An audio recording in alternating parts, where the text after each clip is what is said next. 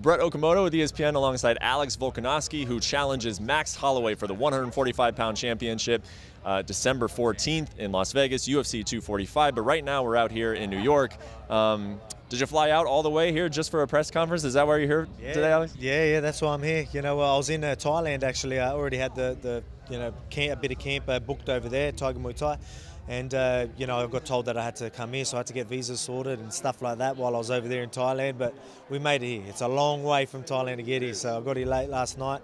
Time zones are a bit different, so I didn't get no sleep last night. So you might see a grumpy man on stage today. You never know. Yeah. A little bit of annoyance, or this comes with the territory, man. You're fighting for a UFC championship. You expect something like that. Exactly right. You know, that's how it is. You know, again, at the end of the day, it's promoting the fight, so it needs to be done. And, you know, I get to watch fights. So tomorrow, you know, obviously I stay that extra day and I watch a great card. So it's going to be good. Get to come to New York, so it's good. It's still early in the camp anyway, so I've got plenty of time. Already fit, so all good. Can you give it, I think a lot of people have sort of learned this about you, but can you give us an idea of, you don't stay home for camp. I mean, you leave the family, you leave the kids.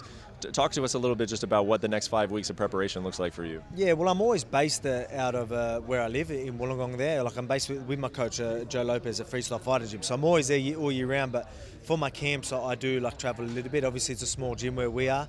So I do go to Thailand here and there, and I do a lot of my camps, obviously, at City Kickboxing with the boys over there. So I always finish my camps there, and I will be finishing my last 4 weeks there as well.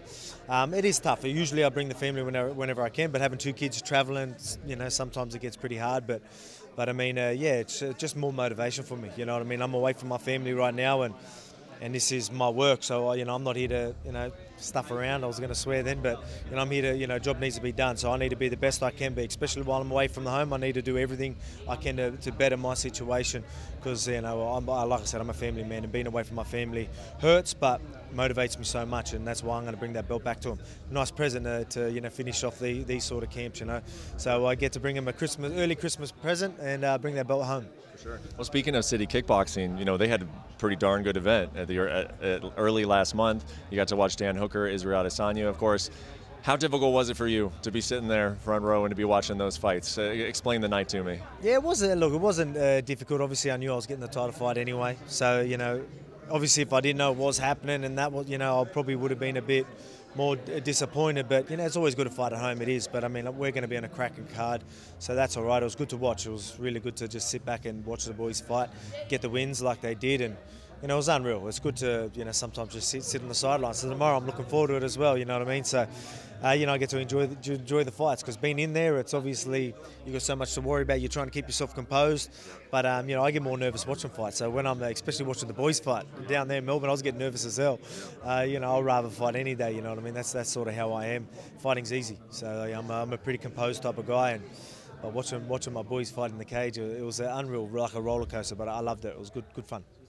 Like you said, composed. You don't look like a guy with a chip on your shoulder. But is there any part of you that's still annoyed that said, really, that Max Holloway Frankie Edgar fight was the reason we couldn't do it in Australia? Is there any sort of annoyance still left over from that whole situation?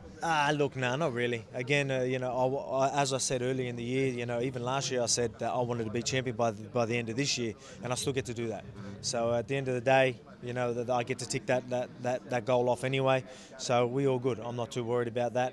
And again, it's on a good card, so, you know, obviously the world's going to be watching a stacked card, and I get to steal the show. Everybody's beatable, right? But tell me why Max Holloway is beatable. Mate, look, honestly, for me as well, like stylistically, I've been saying that I'm the man to do it, and I really do believe that. I think, you know, I've always knew that. A lot of people didn't until, obviously, he's lost to Poirier. So, you know, it's just, you know, look, man, again, like obviously a lot of people are talking about power and stuff like that, and obviously they are factors. Then you've got your wrestling, then you've got, you know, your big punching, and then, again, I believe we're both two of the highest level fighters in our division, and, you know, we're going to put on a show. But, again, I'm the man to do it. Who will be traveling with you over across seas to witness this on December 14th in Las Vegas? Yeah, we've got a few people, so yeah, it's gonna be good. So obviously I try not to get too much involved with that because it'll be too much chaos for me. But it's good. We've got a few people rocking up. So obviously we're gonna have a good corner. We're gonna have a good team there. We've got obviously Kai fighting as well. So we're gonna have a heap of us backstage, and, you know, it's gonna be unreal. You know, it's gonna be a good atmosphere in the locker room. Obviously a good atmosphere when we go out with the crowd. Obviously I've got a lot of friends and family coming, and again I get to win that belt in front of them and everyone watching back home. What's coming up? 3 title fights in 1 card. Really looking forward to it, man. We'll see you out there. Thanks for watching ESPN on YouTube. For more sports and analysis, download the ESPN app. And for live streaming and special content, subscribe to ESPN+.